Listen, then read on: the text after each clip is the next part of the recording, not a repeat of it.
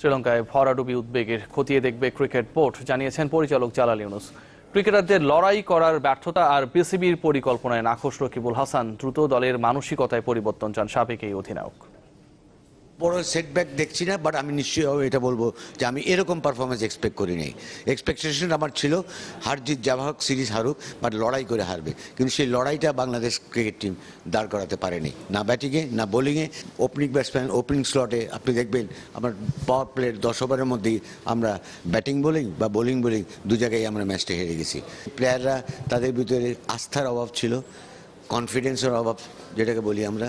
একই সঙ্গে মনে হচ্ছিল যেন তারা একটা শঙ্কায় ভুগছে বা একটা প্রেশার নিয়ে নিয়েছে বেশি, ইনক্লুডিং ক্যাপ্টেন তামিম ইকবাল।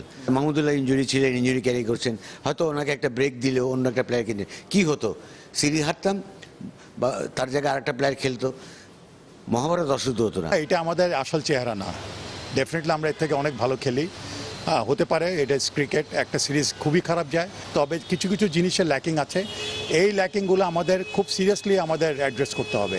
যে প্রবলেম যেখানে ফিল্ডিং, টিমের মধ্যে যে ফিল্ডিংটা ইজ ভেরি ইম্পর্টেন্ট। তারপর আমরা যেটা দেখেছি যে টিম হিসাবে ওরা খেলেনি, এই টিম হিসেবে কেন খেললো না, আমার ডেফিনেটলি আমাদের we have to find out.